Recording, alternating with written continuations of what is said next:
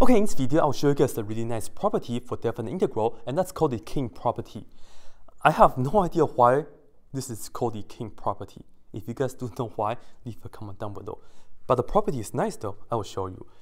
So here we go. If you have to integrate from a to b of a function f of x dx, this right here is actually the same as the integral from a to b of f of a plus b minus x dx.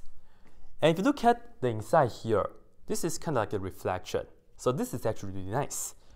I will do a quick proof on this, and I'll show you guys an example with a classic question that where you can use this property to solve definite integral for you guys. Here we go. As you can see, the right hand side is slightly more complicated, so I will start with the right hand side, and then I'll just do u sub, and then we'll end up with the left hand side. So take a look of the integral from a to b f of a plus b minus x dx. Okay, here we go. I'll do u sub.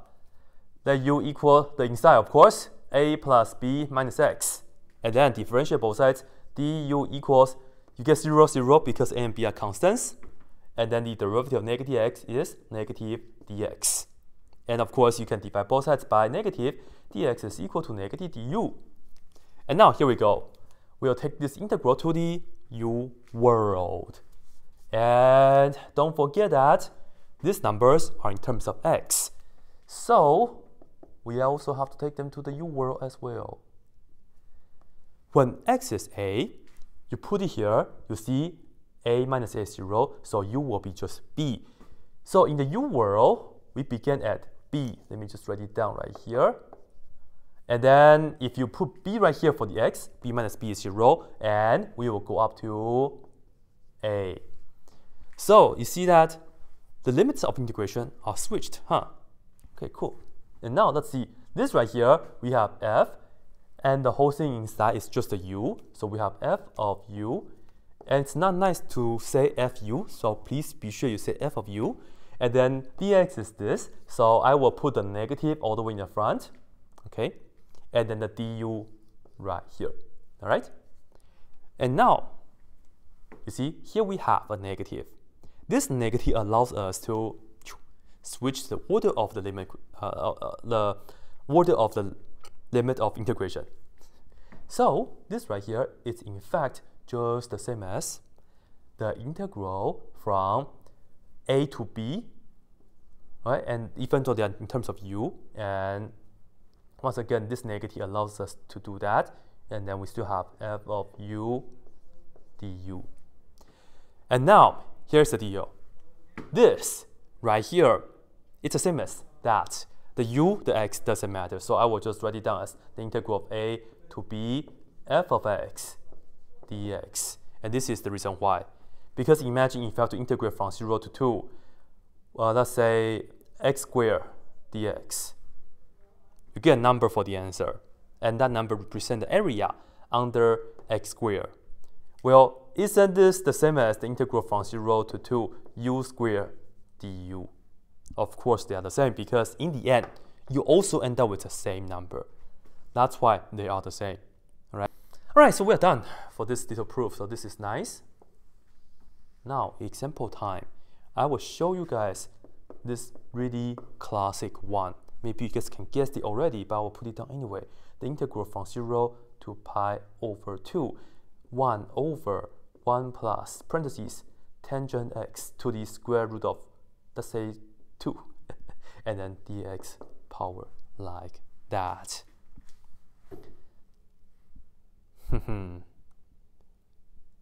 Yeah.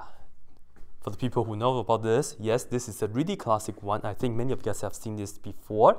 And even though, you can even tell me what the answer is already.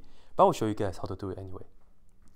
And you guys can also tell, the square root 2 power doesn't matter, in the sense that I can put whatever I want. I can put tangent x to the pi's power if I want, and the things are still going to work out nicely. I will tell you guys why. Perhaps I'll tell you guys the answer right here first. This right here is equal to pi over 4. Now, let's do it. On the side, of course. Look at this integral. So here is the deal. let me just call that integral to be I to begin with. The integral from 0 to pi over 2. And we have 1 over 1 plus tangent x square root of 2 power dx. Well, based on this, what I can do is a is 0, b is pi over 2. I know I can say this as the integral from 0 to pi over 2 because the limits of integration stays the same. And then I can do 1 over 1 plus parentheses, and instead of the x for the input, I will put down a plus b minus x for the input. In another word, we will have tangent of a plus b is just pi over 2 and then minus x. So we have pi over 2 minus x, like this. Of course, still to the square root of 2 power, like that. So now, this is the same as that, and the geometric reason is just the reflection. Okay, left-right reflection. So you guys can graph both. You can see that they will have the same area. And now, well, let's do some identity business. I'll do this in blue. Well, tangent of pi over 2 minus x, tangent of 90 degrees minus x is the same as cotangent because that's a cofunction identity. So we have cotangent x inside to the square root of 2 power. Well, cotangent is the same as 1 over tangent. So this right here is the same as saying 1 over tangent of x to the square root of 2 power. So let me write that down. 0 to pi over 2, 1 over 1 plus. Once again, this right here first becomes cotangent of x, and it becomes 1 over tangent of x. And let me just raise both sides to the square root power, which I get 1 over tangent x to the square root of 2 power, like that. Okay, so starting from this, and you get cotangent. Cotangent is 1 over tangent. You have all that. And of course, we can clean the complex fraction. You get 0 to pi over 2. This becomes on the top. So tangent x to the square root of 2 power over, this goes here, which is tangent x to the square root of 2 power, and this becomes 1 dx. So in other words, this and that are the same, isn't it? Yes, it is. And now here's the deal.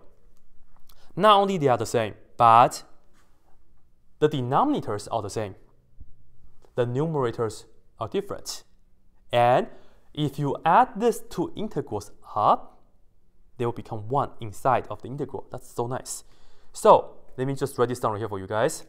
Suppose I want to figure out what that integral is. Well, of course, I'll just put down I, but I want to multiply that by 2. So I can say this is the same as I plus I, isn't it? And of course, you guys can see this right here. You have the blue one, so let me just put on the blue one from 0 to pi over 2, 1 over the denominator. Let me just put that down real quick. Square tangent x to the square root of 2 power, and of course the dx, and then you add the I in red, which is integral from 0 to pi over 2, and you have the top, which is tangent x to the square root of 2 power over tangent x to the square root of 2 power plus 1. Oh my god, this is a lot to write.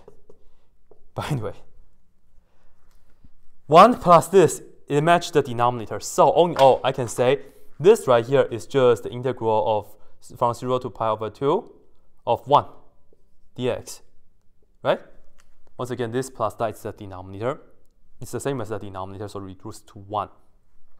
And if you integrate 1 from 0 to pi over 2, you will end up with pi over 2. But this is not the answer because I want to have I, not 2i. So in other words, I is just going to be half of this guy, which is pi over 4. Very nice, very nice, very nice, which is the answer. Alright, so that's pretty much it. But you guys can see that the square root of 2 doesn't matter at all. You can put whatever you want. It doesn't matter at all. This is going to work out nicely. And in fact, some of you guys might want to look at this as sine x over cosine x. That's okay. In that case, you can multiply top and bottom by cosine to the square root of 2 power. In that case, you actually end up with this famous one, the integral from 0 to pi over 2. Cosine x over cosine x plus sine x dx. This right here gives you pi over 4 as well. So this is like a shortcut. If you can see this is actually in this form, then that's a shortcut. Not done yet, I know. As I said, in fact, you can put whatever power that you want. You can put on the n,